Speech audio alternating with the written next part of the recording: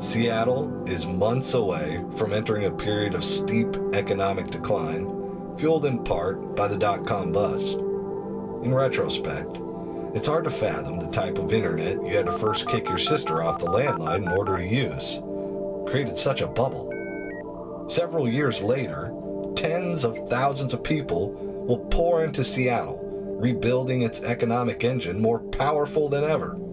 Yet, as prosperity flourishes, new hardships emerge. This film explores several Seattleites willing to share how they've interacted with their community during a period of rapid change. Journey with us for a brief glimpse into their story.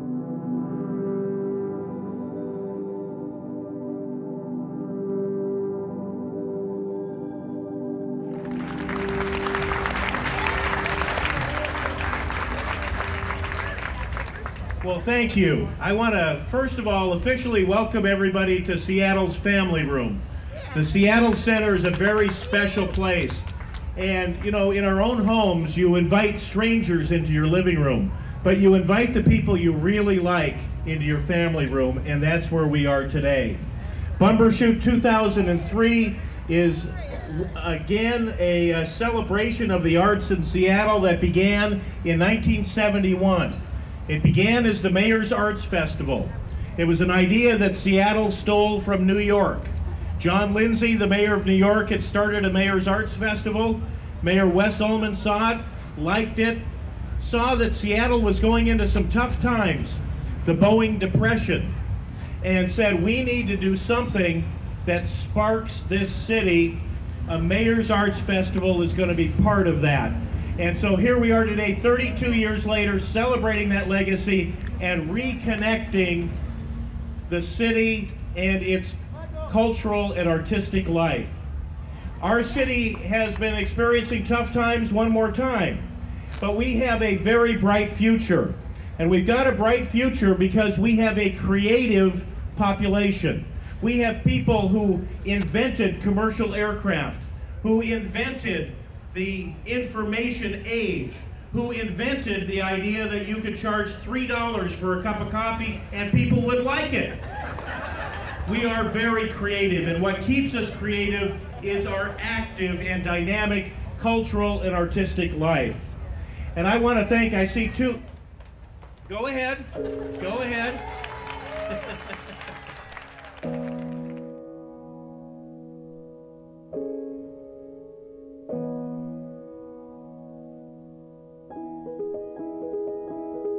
It's got to be the '95 season for the Mariners, wasn't it? Sure, and we won the American League West, and it was the, there's never been anything like that in this town, I don't think, except maybe the Sonics when they took it all in '79, but that season of the Mariners is, I'll never forget, and it all happened right over there.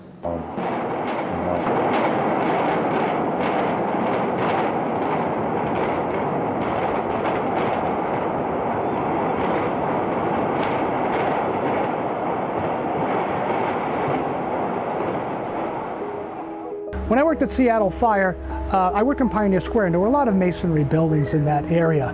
When the earthquake hit, I had just walked past the Phoenix Underground after I got a cup of coffee and went to the conference room, and the building was starting to shake, and we heard the sound of the sand below it, the liquefaction associated with it.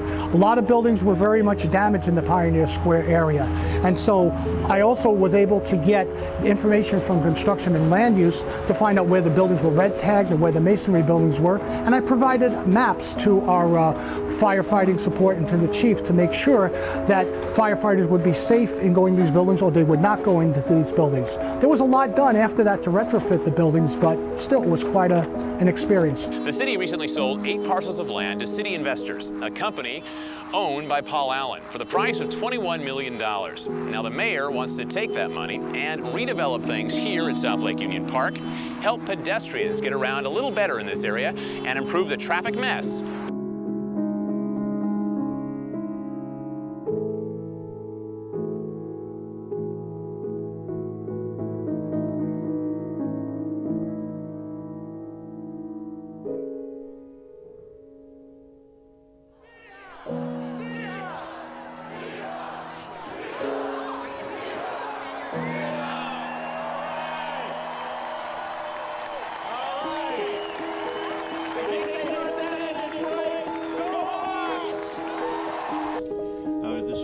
I was informed that the ownership of the Seattle Supersonics have made a business decision to sell the team.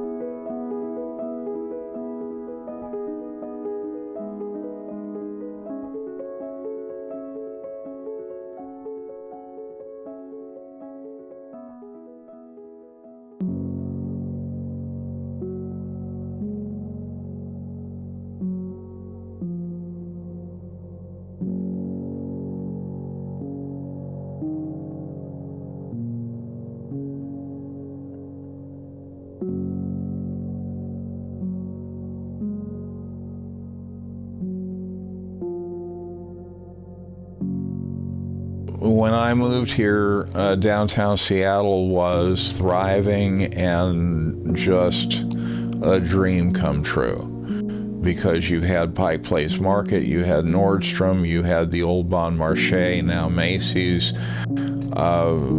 Third Avenue was packed with stores and restaurants, and the shopping district that ran along Fifth Avenue past Nordstrom was again packed with places to shop and great restaurants. And in the summertime, people were on the streets, they were happy, they were smiling.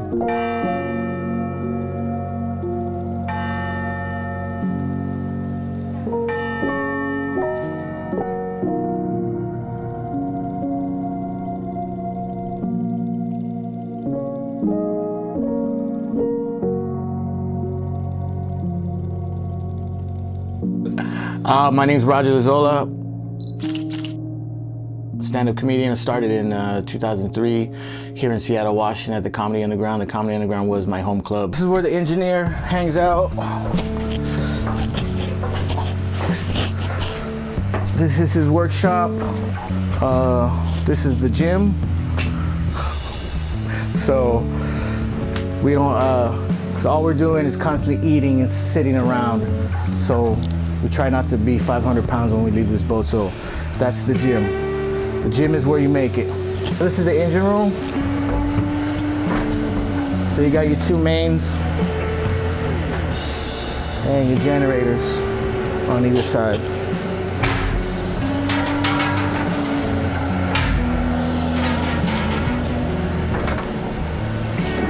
Yeah, get the shot that way. We're docked here in Ballard, Washington, and we sail from Ballard, Washington to Prince of Wales Island, a little town called Craig, and we dock there, and then we go out fishing for the rest of the summer. And then this is an escape hatch, just in case we go down.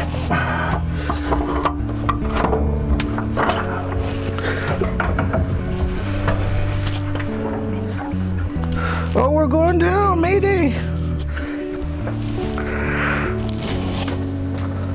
And I didn't even get a full taste of Seattle because I didn't have a vehicle. So I was just on the bus and whatever I would see on the bus. You see wild things, like there was a protest. I didn't know there was just a day that Seattle stopped doing things and just started protesting things. They're like, yeah, it was like Festivus. They were just airing their grievances out. It was just something that I didn't experience growing up. Like, we didn't have that many brothers in where I grew up at. We had some Asian cats. But other than that, it was white people and Mexican people. That's it. I mean, like culturally, it was a lot different from what I came from. I mean, Seattle is, yeah, the majority is white cats. But like for me, it was like New York City, because I never experienced it, and it was just fun to hang around. I enjoyed it. I would like you to bring back cool. I would like you to be cool again, Seattle. You're not cool anymore. You're like in your 40s and you're starting to turn a little. You're trying to turn that corner because the bills are piling up and you had kids too young and there's too many people at your house and there are people outside in the street and there's no cool anymore, man. You're not cool. I think Seattle's gone through some transition and rough times. Some of it sparked by the industry that we cover here at GeekWire, the tech industry, which is just mushroomed in the last 10, 15 years. And that's created a lot of strains and challenges for the region. But even with that, I look around and I investigate other places, and there's no other place I'd want to live, really, at the end of the day. This is home. I love it. I love the mentality. I like the mindset. I love that it's a innovative, creative place. It's progressive, maybe a little too progressive at times, but it is forward-looking for the most part. I feel like we've maybe lost a little bit of our mojo through COVID and in the last year or two, but I'm hopeful, and I hope the community can rally together and come together to really make Seattle a place that is that place of the future, a forward-looking place, an innovative and creative place. And I have faith and hope that that will happen here, and there's as good a chance that it can happen here as any place else in the country or planet. It's a big miss by many of the corporate leaders here that they don't do more to engage and come together as a community to try to solve some of these problems. And I know many are doing a lot, but I feel like we almost need a rallying cry.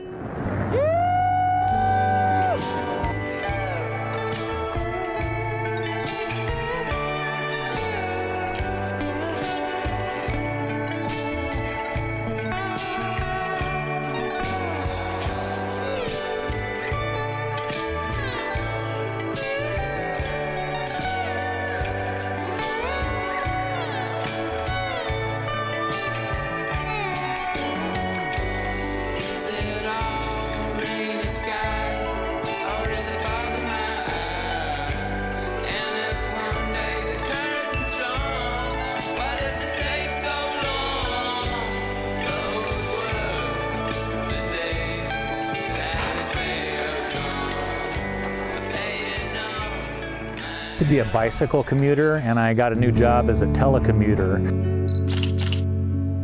And I found the old Ballard skate bowl, the original skate bowl, down here, and I had my old skateboard and some pads and tried it out and got hooked on it and met people who I skated with, and there was also a real vigorous online community even before Facebook was that popular. And so I just met this huge group of people who wanted to preserve the skate bowl here in Ballard, and right about that same time the going plan was to demolish the skate bowl and build this park here with no skateboarding feature. And so I have a background. I used to be a public speaking teacher and a debate coach and a high school teacher, and so I just used some of those skills to engage in the political process, and me and many other people were involved, and we got this bowl built here, and other skate parks built in Seattle too.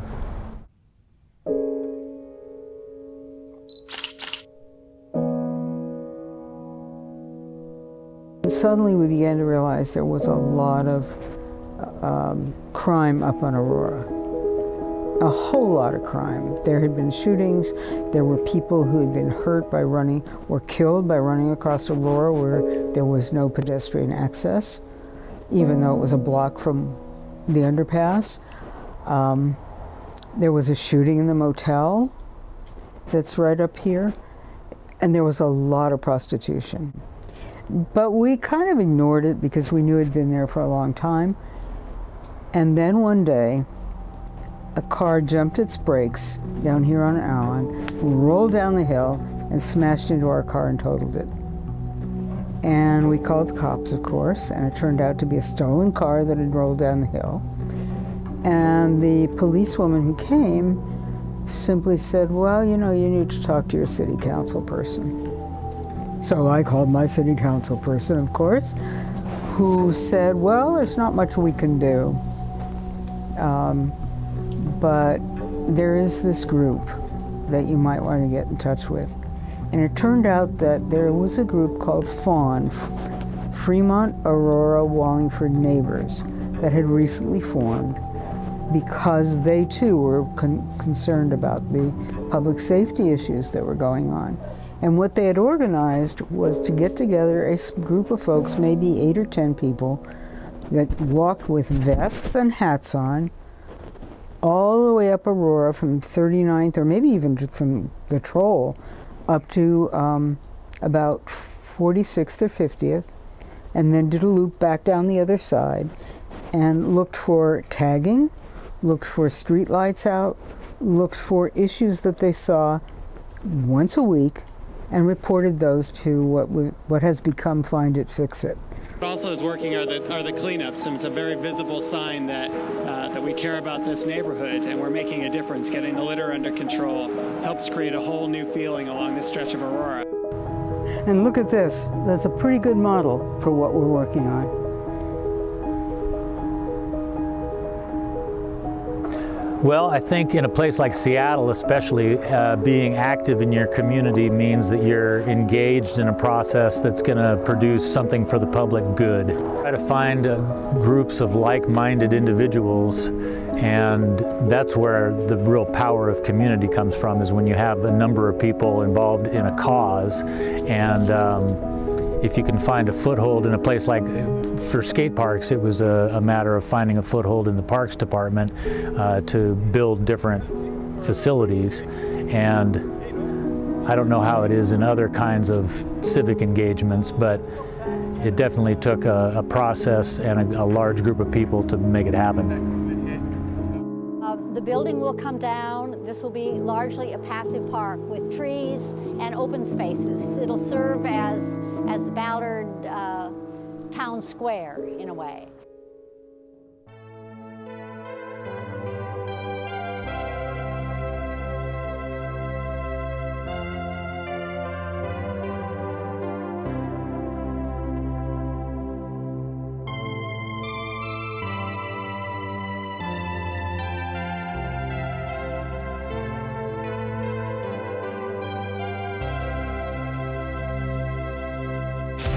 When the night is young and stretching wide, like a song I could spend my life inside.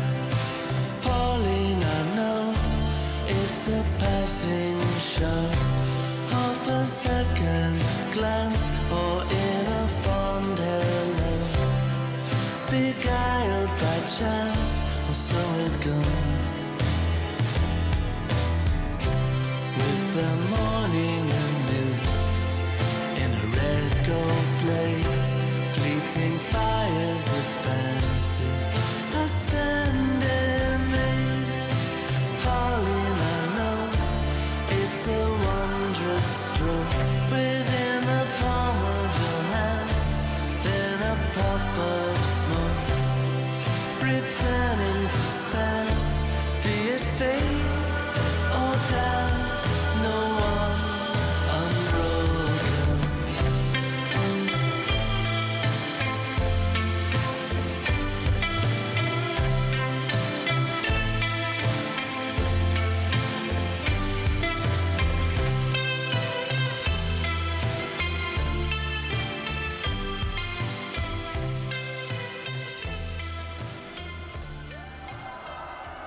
We have to talk about love back in Seattle. The Northwest, the country's watching what we do here. We got to show this country that we are a Northwest area full of compassion, full of love, full of helping each other out. So thank you for coming back. Seattle is back. Thank you very much.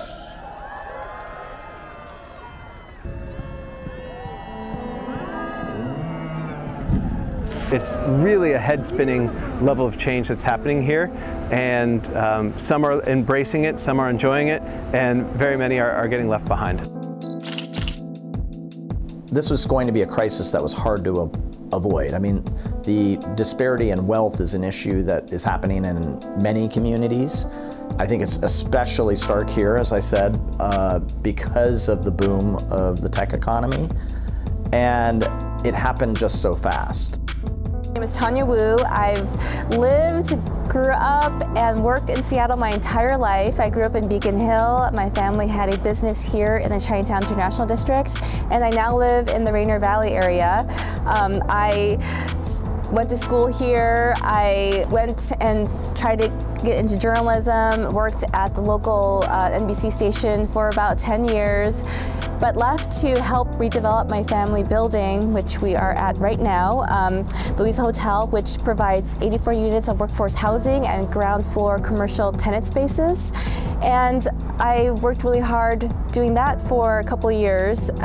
During the pandemic, I helped lead a group called the Chinatown International District Community Watch. We go out a couple times a week to walk around the neighborhood, make sure everyone's okay, businesses, residents. We go into the encampments. We do things like de-escalate fights. We provide Narcan, we've done CPR, provide mutual aid and meals to unhoused residents. So just basically whatever the community needed. And today I'm also running for Seattle City Council. Don't be afraid to talk to somebody. Don't be afraid to like connect, do a good deed, participate. Connect in a way that's regular. So I don't know what it is about modern day life, but there's a lot of like scheduling that needs to take place, and I think it's really helpful to have activities that are locked in on a regular basis. So game night with your friends, or dinner once a month, walk around Green Lake weekly, but something that's already in your calendar with specific people so that you don't have to exert energy to text or call or to get something on your calendar. It's just really nice to have things that are anchored already.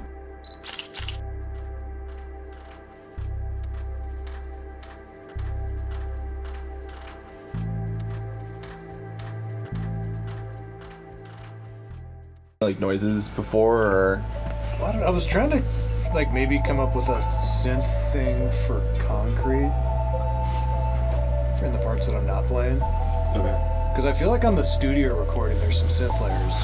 I haven't listened to them in so long, I could not tell you what, if you say so. So I was gonna try to figure something out. Okay. I mean, yeah, whatever you want to do. But I guess the question is if you're going to do it before I start playing the guitar and stuff.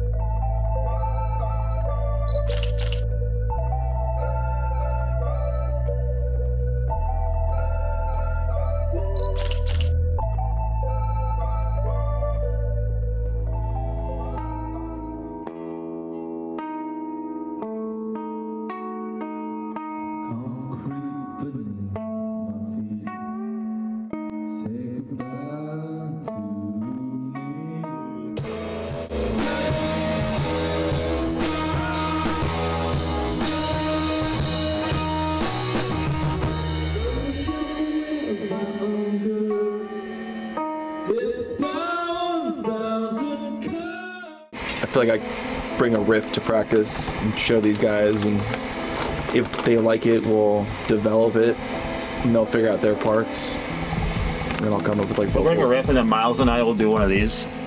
Well, yay or nay? I mean, you'll bring a riff, but then we'll sort of we'll kind of rework the arrangement, sometimes collectively. Yeah. April 5th is our release show at the Sunset.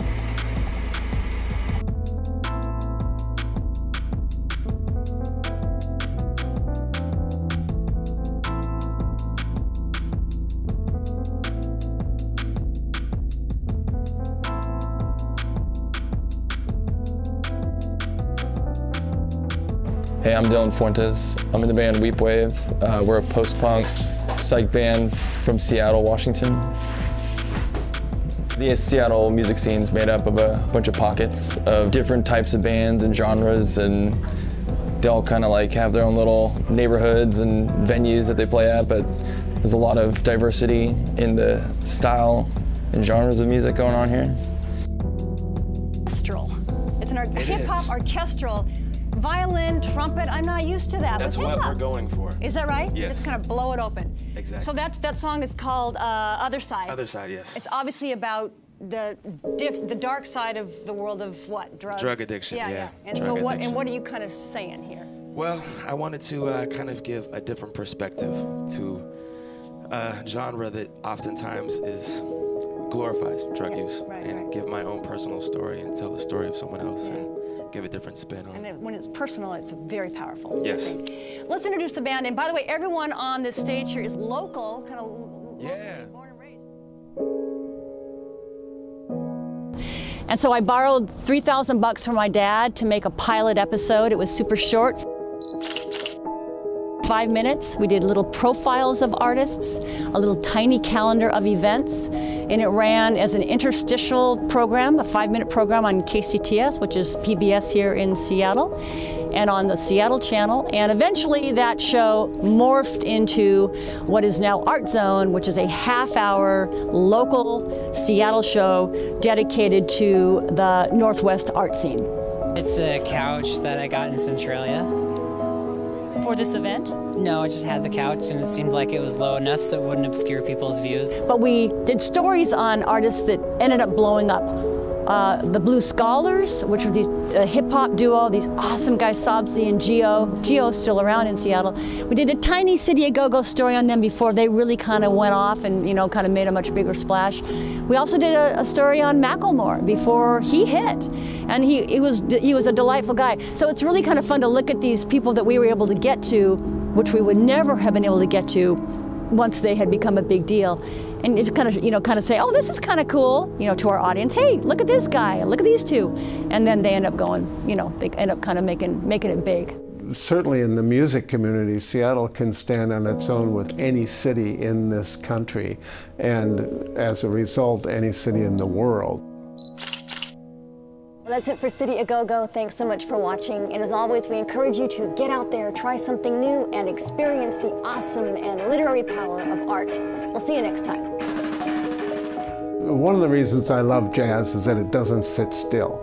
And I've always thought that jazz and Seattle, particularly since the year 2000 and beyond, when we've really been evolving as a technological hub and you know, a blue city. I think that the parallels between jazz and the city of Seattle are many, and I think they're profound.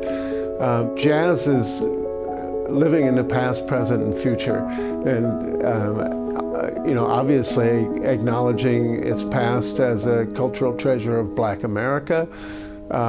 Here in Seattle, that kind of fluid response to the changes in our circumstances, the way that jazz, you know, deals with structure, but also deals with innovation and improvisation.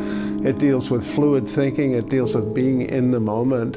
And the way that the city of Seattle has evolved over the last 20 years or so is a real apt parallel for jazz. Dr. James Gore, and I'm going to ask John Galbraith if they would join me up here, and I get to do one of the fun powers that come with the office. You don't talk about this in campaigns much, but I get to declare and proclaim pretty much anything I want as long as I'm in this office, and that's great.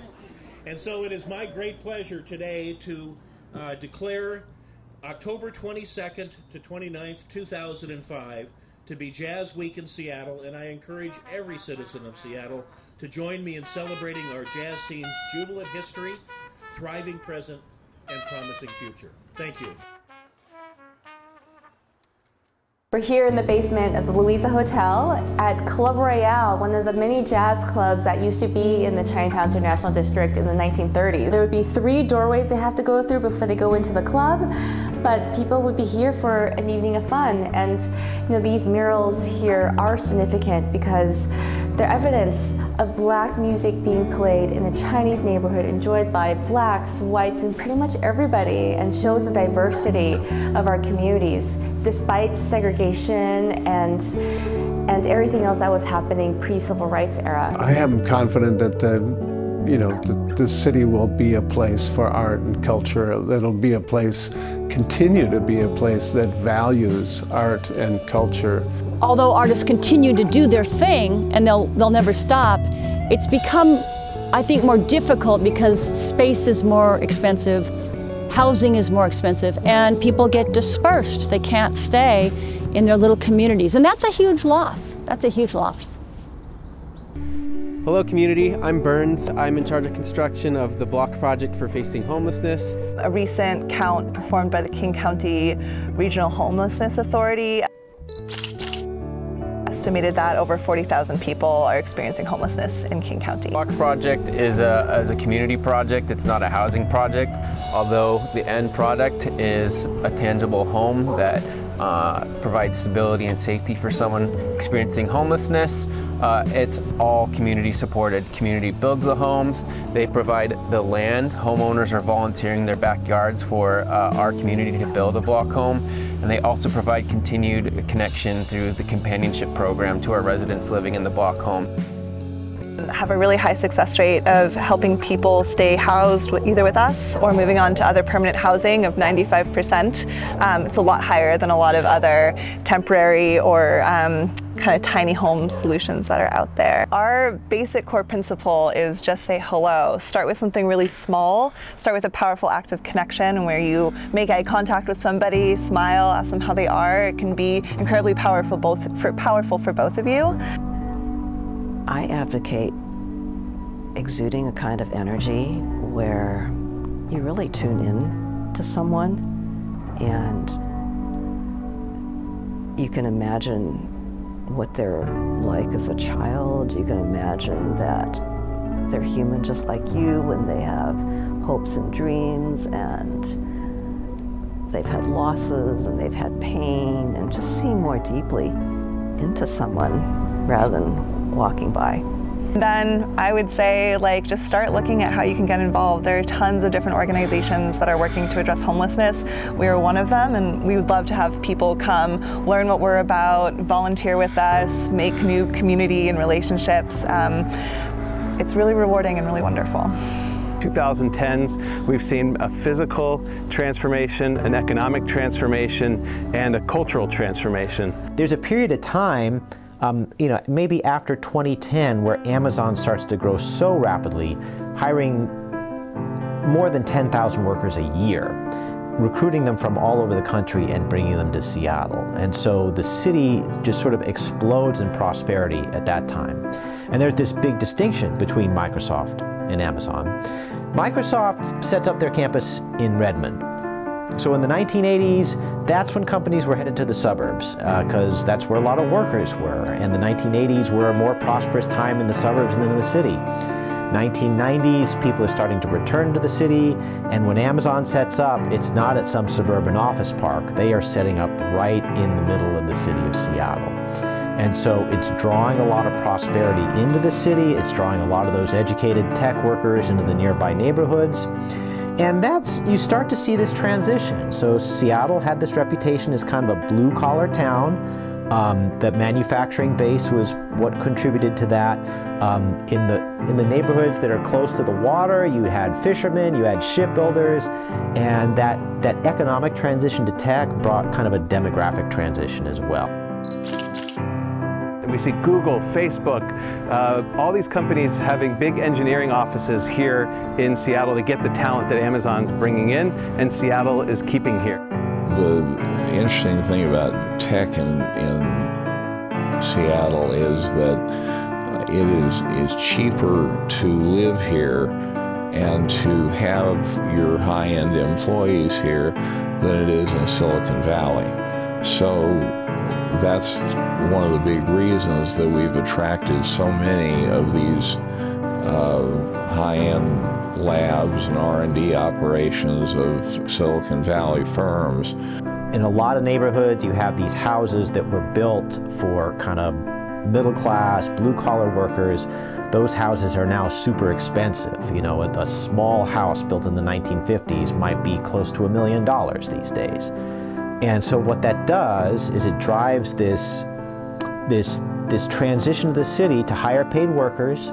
And one of the things that you see happening along with that is that in a lot of these sectors of the economy that are traditionally lower paying, the service sector, restaurants, retail, all that kind of stuff, you start to see evidence of a labor shortage picking up, going back 10 years, so almost immediately after the Great Recession.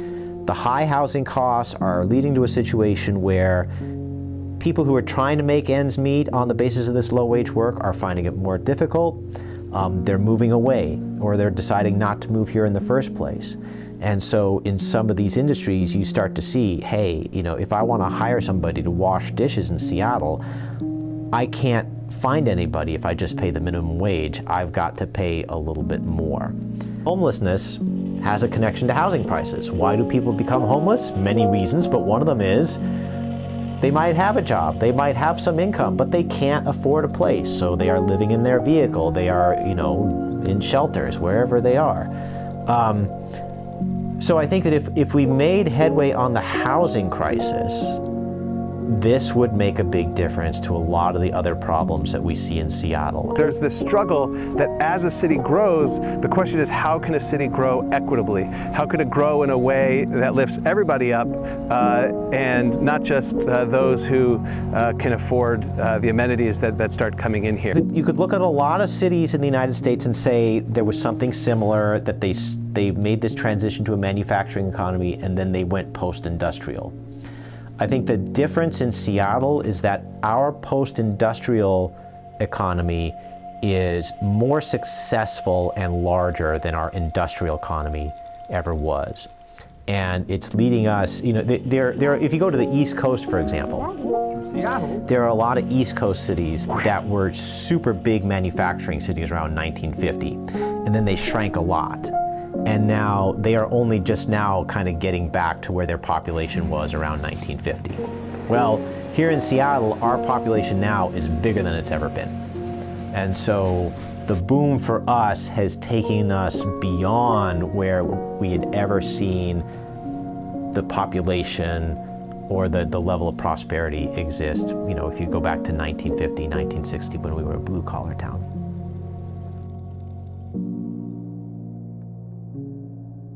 I don't know what it is about ice cream shops, but every like kind of larger city has like kind of a crazy anarchist ice cream store.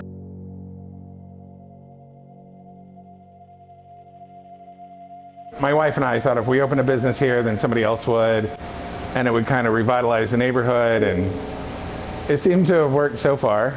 So we're still going after all this time. There's a lot of new businesses here. There's really no vacancies. I hadn't made a large batch of ice cream, like we make it in 3 gallons, until the day before we opened. Like we'd made lots of little test batches. And so a lot of the flavors are like things that either I grew up with or I wanted to reflect the neighborhood. Like there's a pretty famous taco truck in the neighborhood, and so we make an horchata ice cream. I had a friend that worked at Sub Pop, and I asked him like, if I can talk to Mark Arm, because I really want to make a mud honey flavor. They're just one of my favorite bands. And they agreed to it. And we made a bunch of samples, and the band tried it, and we kind of landed on a flavor. And I asked like an email that was like, hey, do you want to play my shop for the opening? And I didn't hear from them. Like they had just played the Space Needle on top of the Space Needle. And then like 2 weeks later, he emailed me back and was like, sure, we can do this date. And so, yeah, they played my shop for the release of the ice cream. It's like, I think the whole country is having the same issue with like a lot of people on opiates and a lot of people just broke, and there's a lot of people that are just really desperate. There's just a lot more people, you know, and with more people comes more of everything, good and bad. So like I was just downtown today, and it's kind of like shocking and sad to see what downtown has become. And you know, most of that I'm gonna blame like the pandemic. Like it shuttered a lot of businesses. It's more expensive to live, but people are gonna find a way. And I think there's a great crop of bands coming out of Seattle right now. Like it's getting weird again. There's bands like Beautiful Freaks and Zoocrocs and all these really fun, like crazy bands that are coming out of Seattle. There's a lot of amazing art in Seattle. People are doing amazing things here. People aren't gonna stop living their lives. Like people are still gonna create, they're still gonna open businesses, you know, they're gonna live.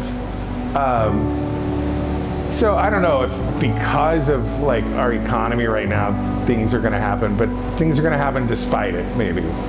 That I think just the nature of Seattle, I think creates great artists and musicians, and thinkers and innovators. Like, there's a lot of amazing things that have come out of Seattle.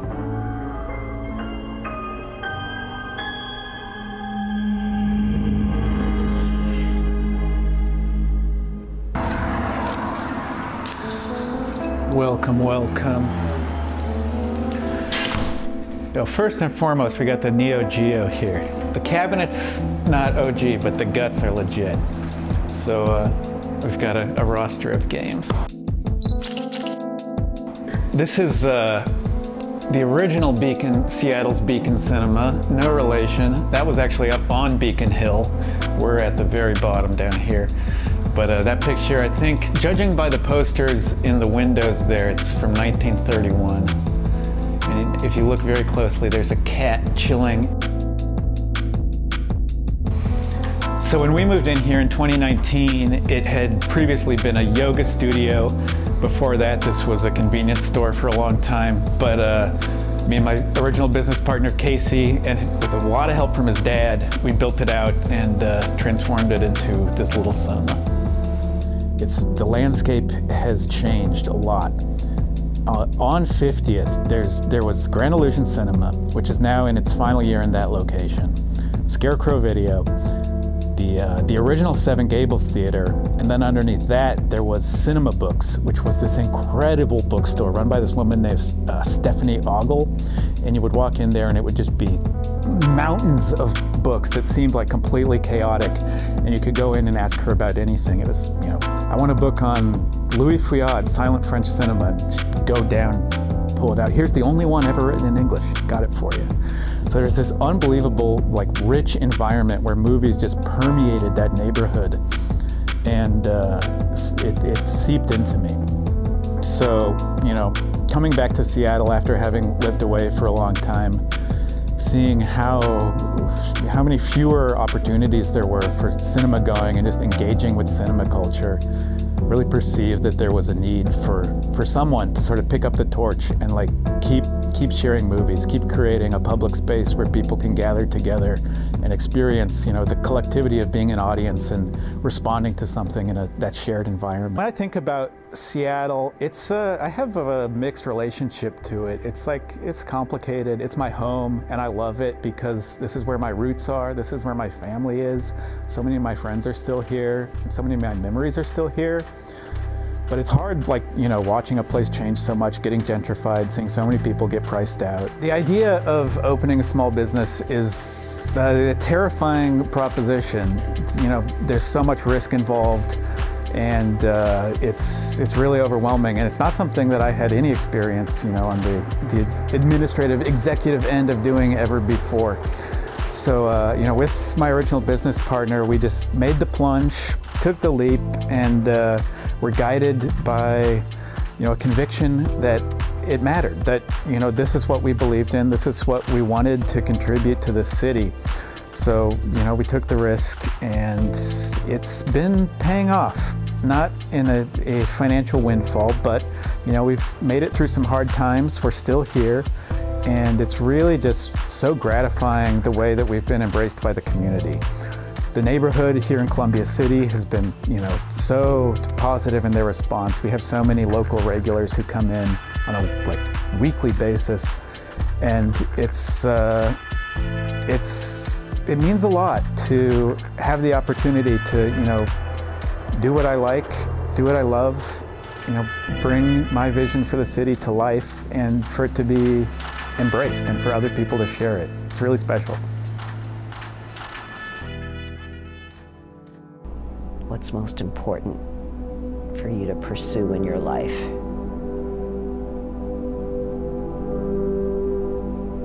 Just taking a moment now to feel what it's like when you're in touch with your heart energy of, this really matters to me. How do you act? How do you talk? What kind of energy do you exude? And how do you bring that type of energy and action into your life? in a way that makes your own life better and the lives of people around you.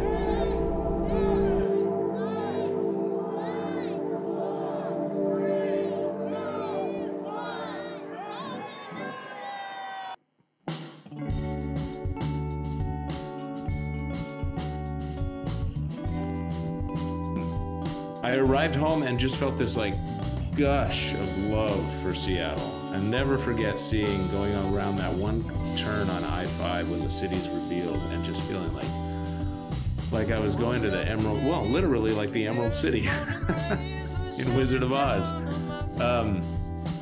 And the songs that the presidents had, all the songs on the debut record, with the exception of a few that existed beforehand, were sort of imbued with this like joy of rediscovering my roots and finally feeling that there was somewhere I could actually plant roots and be and invest in.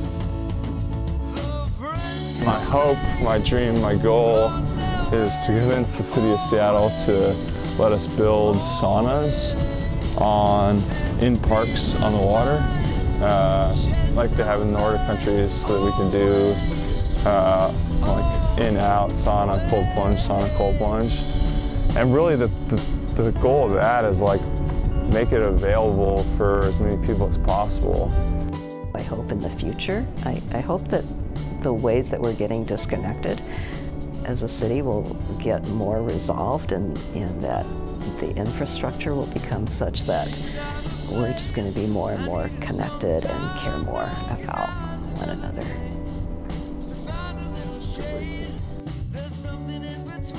Let's not give up on our city and our community. I'm not going to give up.